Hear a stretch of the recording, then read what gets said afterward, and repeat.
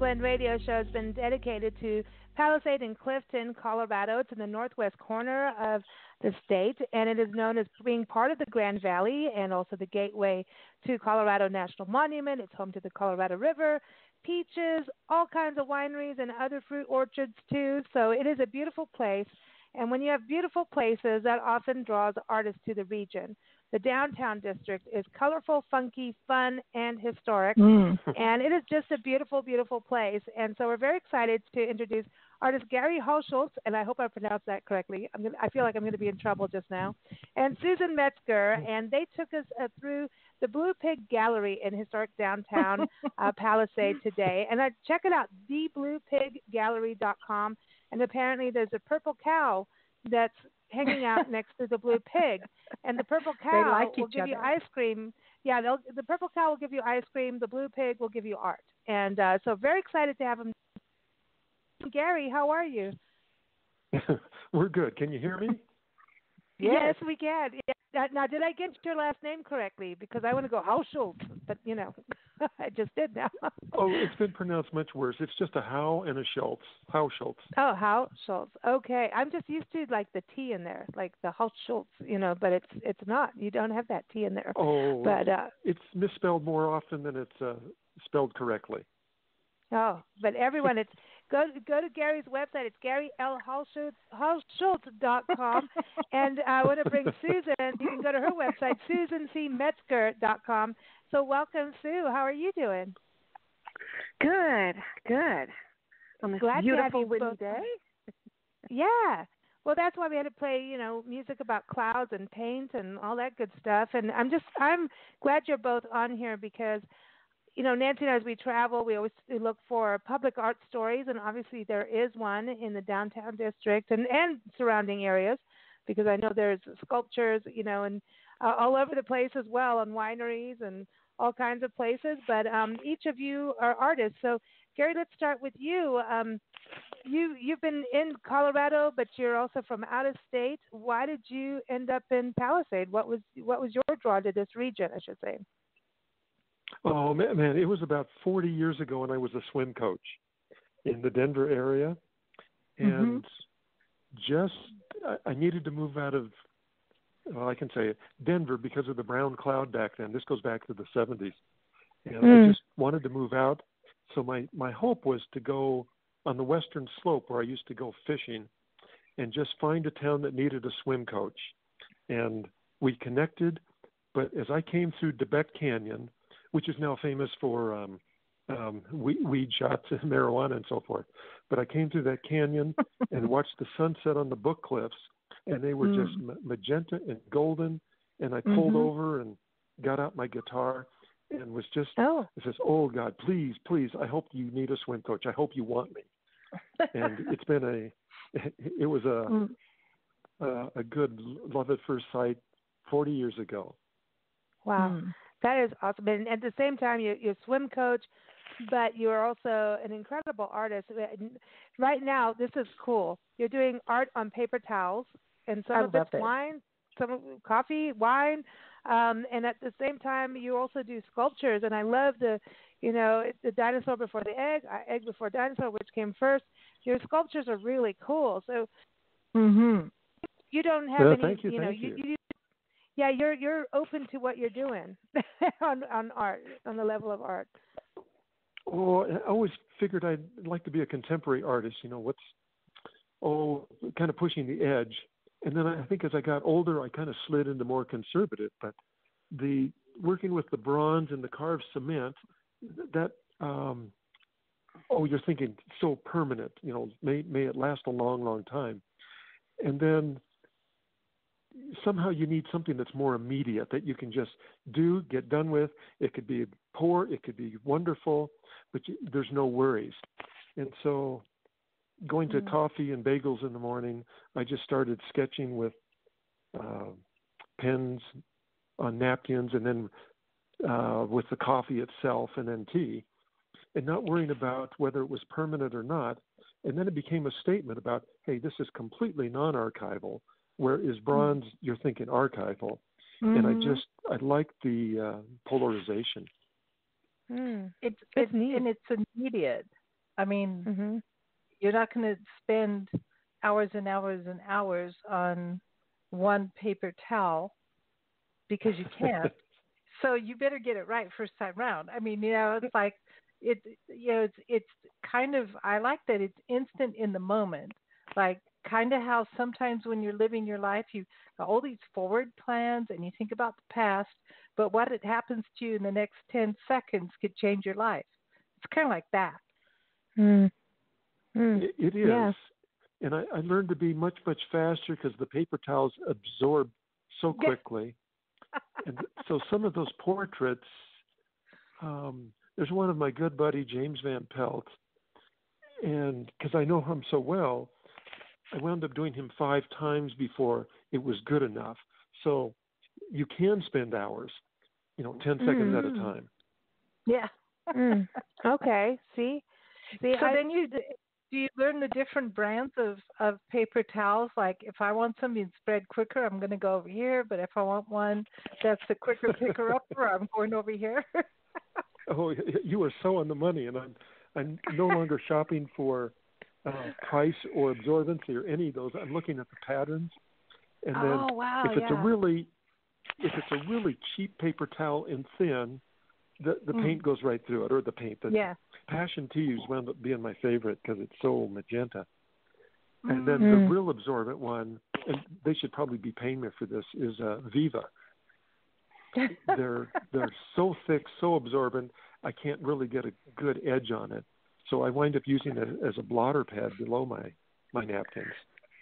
If anybody just tuned in and had no clue what we're talking about, they'd be like, they still have what are you And, everybody's, fighting over paper towels, toilet paper, all of it now.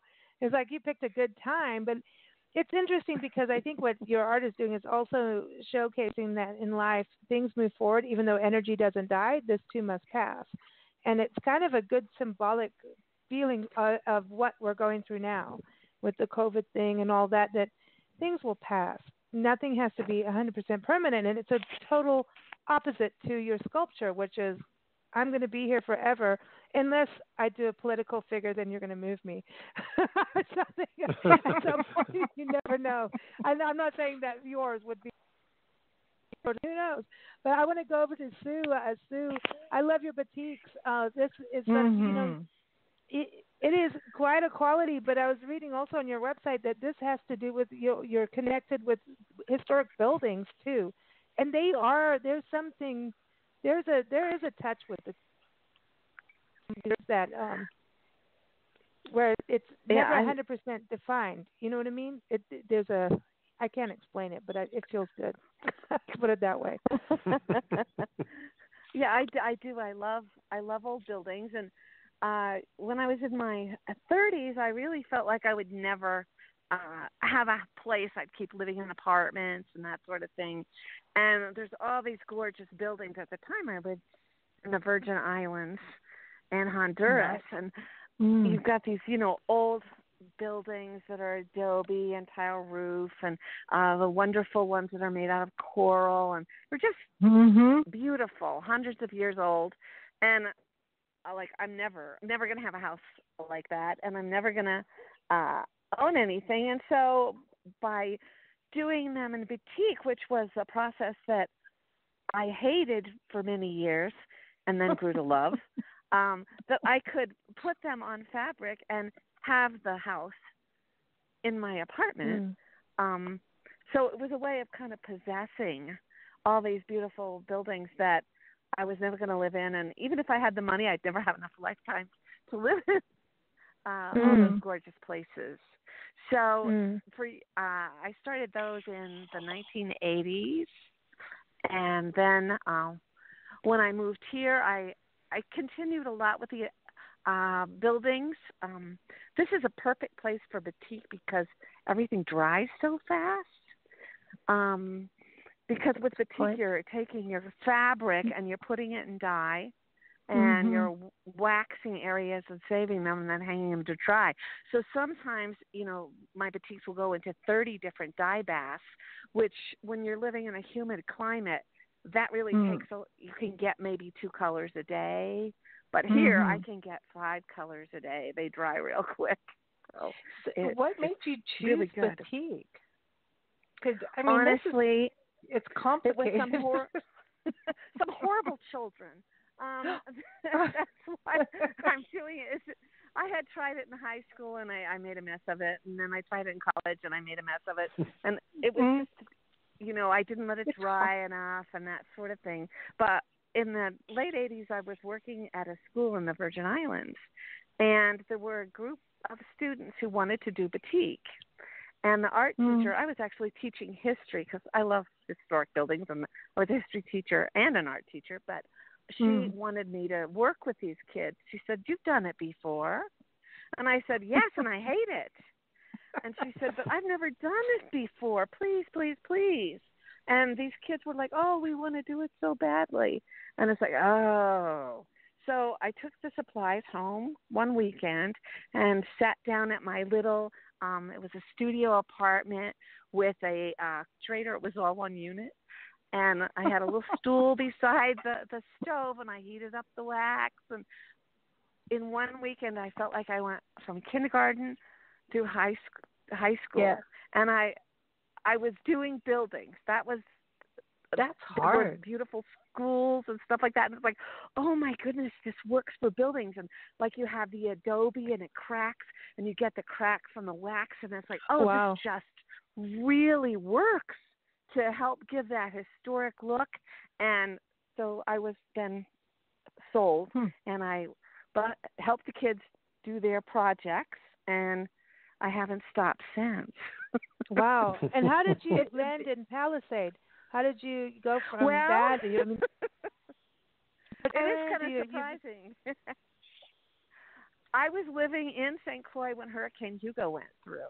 Oh. And it wiped out 90% of the island, all the buildings and everything. And so I was teaching, and it happened on September 17th. And we didn't have any electricity or running water until February. Wow. And but I stayed because there were a number of people who stayed, finished out the school year. And when I was finished with the school year, my sister actually has lived in this area since the 1980s. And she said, "Why don't you come and stay with me? Because I'm working on my master's, and it's really hard making food for the kids. And you could just stay with us and cook for us for a little while, and you can do as much art as you want." And I thought, well, maybe this is, just take a break. And kind of evolved into, I got a teaching job, and then I saw that I could buy a house here for the same price that I was renting a studio basement apartment in St. Croix. So I've been here. Well, and then I met the wonderful Mr. Gary Hauschulz, and so I've been here since 1991. Well, you go, girl. So Gary, I want to go. You guys, you got your art here. We saw your art at the wonderful Blue Pig Gallery, and we love the Blue Pig. And there's blue pigs everywhere, but they're in that building, and there's even a cool basement with rock and everything. And you go upstairs, and there's all kinds of crystally coolness in the windows that make all kind of like disco ball reflections. It's cool. So it's like this.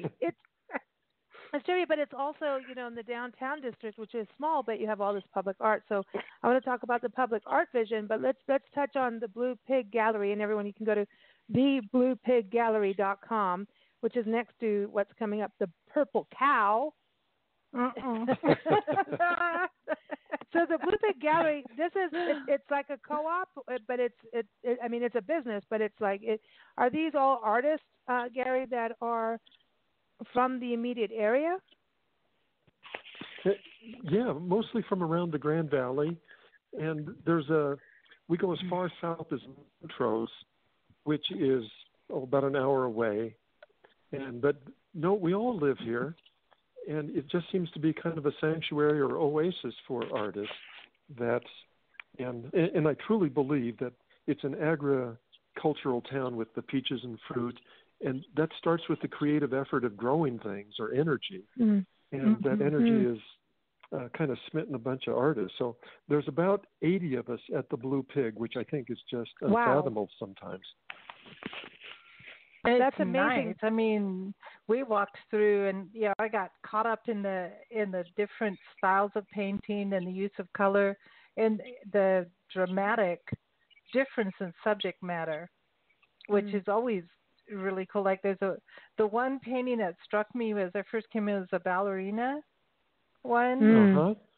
And then as you go further down, now you get more regional kind of this is where I live paintings. I was like, wow, man. And then this there's is jewelry, cool. jewelry, and jewelry. Oh, absolutely. I'll just say jewelry over and over. But then there's also ceramics, and I wanted to thank you again for this beautiful book that is a treasure, the Colorado National Monument book by photographer Christopher K. Eaton, and we need to get him on a show because I'm very jealous about his photography, and I mean that in a very nice, positive way. But like, dude, I need help. Dude, I want to be able to spend the time he does out in the park where you can, he's got to go. Have a residency. Our friends over at the National Parks Arts Foundation put artists in a park for a month, and when you can spend a full amount of time to capture lightning and all the different colors, especially that happens in a place like Colorado National Monument with all the whole, it's like a mini Grand Canyon from what I can see. We haven't been there yet. We're going on Wednesday, but you look at it and it's like this book wonderful. makes you want to go, but it also makes you want to stop and really take your time in a place and understand it, understand the geology, feel the textures, experience it, and breathe it in and just soak it all up. And I think that's a beauty in a book like that. So I appreciate that you really have all those, pieces of the art puzzle inside the gallery. But 80 artists, that's a lot. That's a lot. And nobody would think that in a small community, you wouldn't think 80 artists are represented. And then you have the artists on the outside of the gallery with the public arts vision. So this is something where you've got sculptures, you've got the Palisade Plaza. Let's talk about Harley, the fish that's made out of Harley Davidson. Like he stands out. Harley's like, look, Harley is like, I am the fish, man. Don't mess with me, but you can check me out. Like I am. I'm standing out. Who did Harley? Who did Harley? Didn't sound right. I won't say that again. But who made Harley? Harley's just a delight and certainly an attraction, almost a destination for the plaza. The artist is Lyle Nichols, and he's got probably a dozen sculptures around Palisade, and he's nationally renowned. And last year he was on American Pickers because he just likes to collect stuff. And he was one of our founding sculptors down here. And he had a line about, I have two goals with my sculpture. One is to collect interesting old stuff, and the other is to make people smile. And so his, I don't know if you saw the sculpture, it's in Palisade, of a bunch of fire hydrants up on a slab of stone, red fire hydrants. And then at the base of it is a dog made up of rusty parts. It's called Rusty's Dream. No, we're going to have to go out tomorrow and find it, Lisa. Oh, yeah. So Harley is made out of Harley-Davidson mufflers, the chrome mufflers. Cool. And one of the fun things is across the street we have a bar called the Livery, and we'll have a group of motorcycle guys come in, and then they'll look at Harley, and they'll go over and they start looking at it and photographing it because there's serial numbers on some of the muffler parts. And they even called back to, I think, Minneapolis or Minnesota, wherever Harley-Davidson is made, just to verify that these are truly Harley-Davidson mufflers. Oh, funny. That's wow. Funny. I love it. And next to it, you were talking about the dog, but you also have in the same plaza the dog fetching the Frisbee. And so you've made a coloring in page for kids right now of the actual sculpture. That's so cool. I think this is actually huge because public art it's out there. It's part of the town's thank you for coming. It's free. There's no dress code. We just want to add to the ambiance and the feel of the town. And with COVID out there, with parents all of a sudden becoming teachers and the kids at home and so forth, that by turning the public art into a coloring book, this gives the parents and the kids an activity. You know, I have to say this. When we were in South Africa, the local, I want to say aquarium, but it was more than that. Oceanarium. It was an oceanarium. Somebody did something wrong with the temperature of this huge tank that had all kinds of fish in it, and overnight the fish died. And it was their main exhibit, and it was really sad. And Lisa and I put together a coloring book, and we sold the coloring book, and the proceeds went back to the aquarium so that they could recoup what they lost and bring in fish and have that major exhibit. And that's the power of a coloring book. So but you did it with, it was local. She did the art, and she did it of all the local attractions, the beaches, and everything that Port Elizabeth was about. And she did that, and we put what it was. So we got people to fund each page as an advertiser to give back to the community. And we got people that don't even normally sponsor anything to do it. And we also put it in 3 languages, English, Afrikaans, that and was Xhosa. fun. And we all, no matter what you did, we had university help us. We got into trouble. But we did that. Whatever. But Nancy made me dress as a penguin and walk around town selling the coloring book. What? You were a seagull, and we had the penguin suit. And then we collected the money in ostrich eggs. So don't even. It makes no sense. But we made enough money to put that exhibit back and also educate kids. And we did it in this country when we first got back here. We were in San Diego, and we did one on the north coast area of San Diego, so Encinitas and everything. And the museums and things, we got all this feedback about how kids nagged their parents to take them to see the wagon at the museum, to take them to the gardens, to botanical gardens in Encinitas, to take them to places, all from a coloring book. Families got educated about their region. And I think it's huge. It's powerful. Coloring books and coloring pages are powerful. And I think it's really good for kids to get into art. And, you know, I know they can do the coloring pages on their iPad-y things and all the technical stuff, but sometimes it's good to just start coloring out of the lines and, you know, build on top of it. So I think it's a real fundraiser. Seriously, I do it. Yes, do it. Sue, is it archival? Yes, you can archive. You can make them as PDF pages on your website that people can download. Yes, you can do that. But Sue, you can even run contests once they download Coloring. They have a coloring.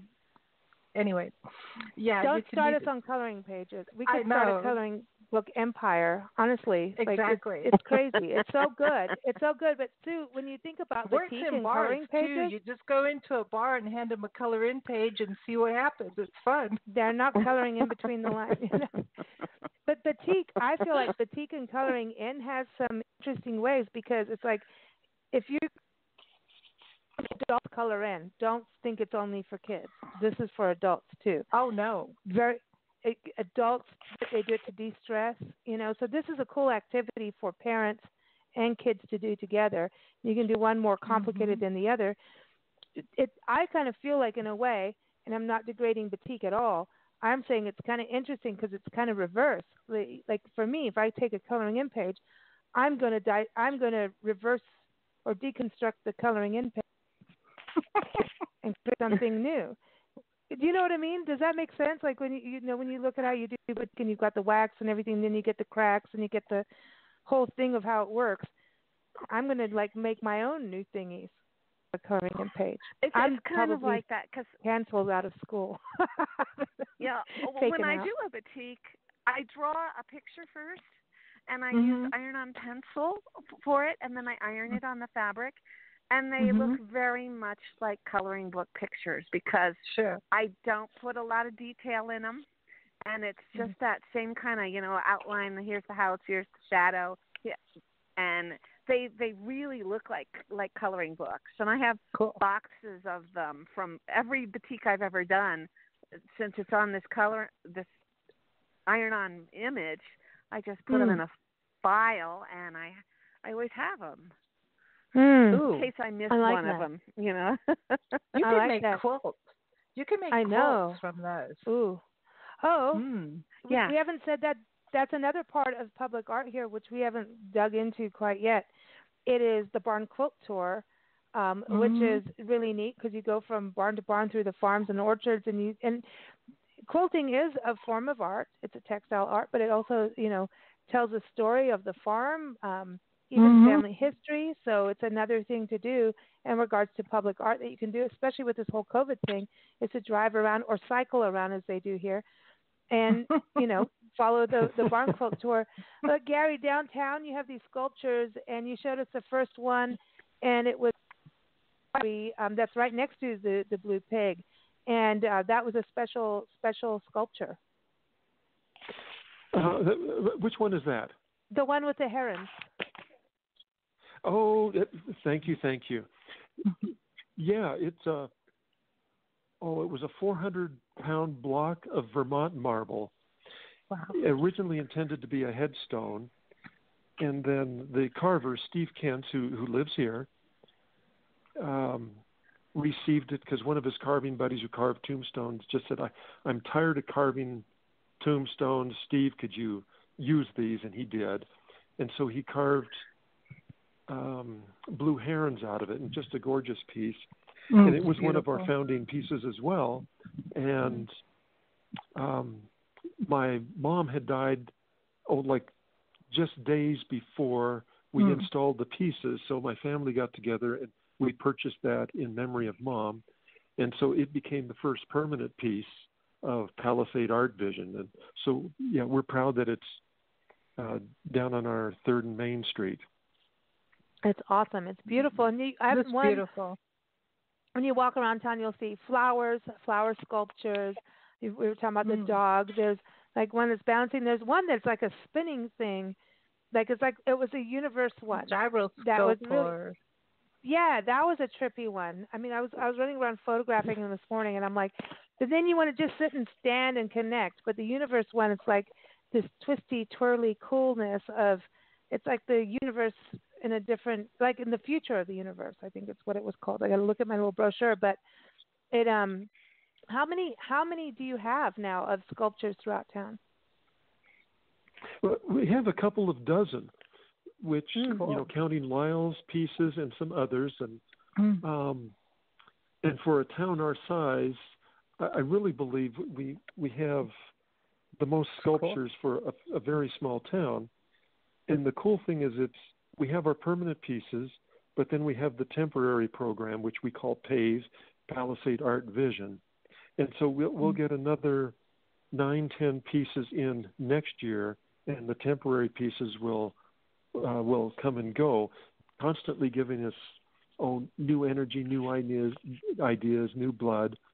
And then we try to purchase one a year. That's nice. So the artist gets paid. And I have this thing about this with public art. The artist gets paid to do this vision. They go in and do it. But it's what the artist gets to say and do. And, you know, we've done so many shows on public art. I get it. I'm like, it's a whole new thing for me in life. I never knew, like, the label of public art until we started doing the tour. And our friend Victoria Chick, she's a contemporary figurative artist out of Silver City, New Mexico. She goes, girls, as you travel, I want stories of public art. We have a map of it up on nationalparktraveling.com. Look under our Love Your Parks tour section, our interactive maps, and you'll see Palisade on there pretty darn soon, because this is a destination. And going around, you just start to realize that artists can do what they want. And as someone who's a visitor or a local, you're going to look at it and you're going to think about it. And like you said, Gary, there's no dress code, and I think that is huge, and you don't have to pay for it. Public art is that you get to experience art without having to pay for it.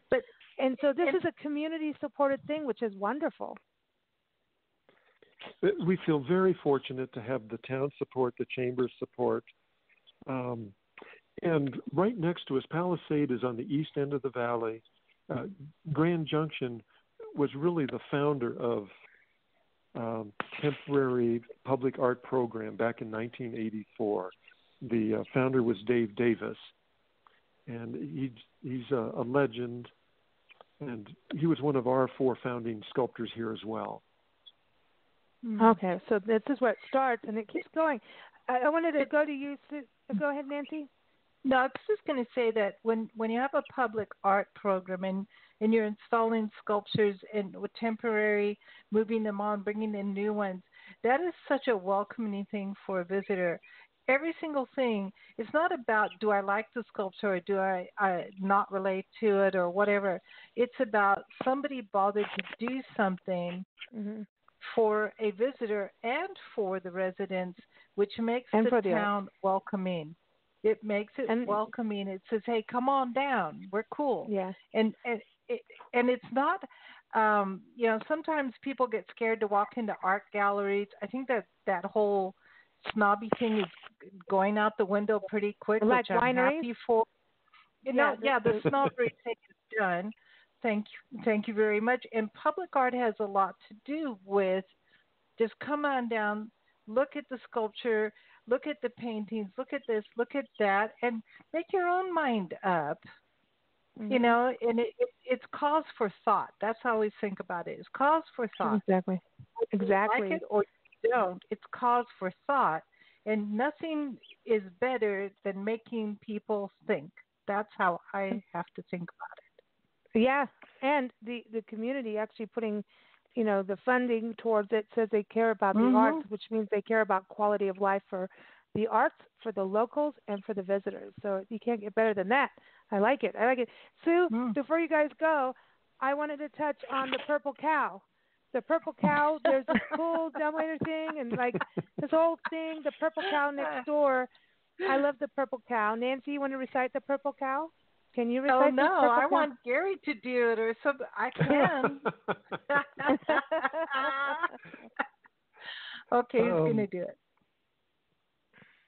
Well, I can do that, but you can sing along with me, Nancy. Okay, wait. The Purple Cow was an easy transition from, it's the same owner of the building, Darren Carey, and he owns a dairy in Grand Junction called Graff Dairy. And so he likes the arts, so we have the Blue Pig Gallery, and then when he started the dairy part next to the same building, and Purple Cow just seemed an automatic. But it took several months into the origination of the building before a customer said, there's a poem called The Purple Cow. And we go, no. And he recited it just verbatim. He said he grew up with it. And it's by Gillette Burgess, who was a famous art critic back in, I think, San Francisco over 100 years ago. Yep. And he wrote this. It's a little limerick, so if you're ready. Go ahead. I never saw a purple cow. I never hoped to see one. But I can tell you, I'd rather see than be one. So there's a Purple Cow. And so, Sue, this is going to open at some point for people to be able to have milkshakes and things like that, or ice cream? It sure should. You saw it's almost ready, and we are looking forward to it because each one of the artists on the first floor of the Blue Pig, we work one day a month. And so once the Purple Cow's open, we won't have to bring our lunch. We'll just go over there and get a milkshake or something. I still want to know what's going to be in the Purple Cow milkshake. The ingredients. I know, we got to have a purple one. We have to have like a blueberry one or purple kale milkshake. That's it. Ew. There it is. I know. Yeah. Well, thank you both for joining us. It has been such a treat to meet you, and thank you for taking us around. And again, everyone, go to thebluepiggallery.com for the Blue Pig Gallery. You got to go meet the Blue Pig, and also keep up with Sue and her art. Go to susancmetzger.com, and also keep up with Gary at GaryLHauschulz.com. So keep up with everyone. Come out to Palisade, enjoy the arts, and enjoy the views. So thank you both for joining us. Yeah, you guys rock. Thanks for having us. Thanks, you guys. You were delightful. You are too. Enjoy enjoy the area.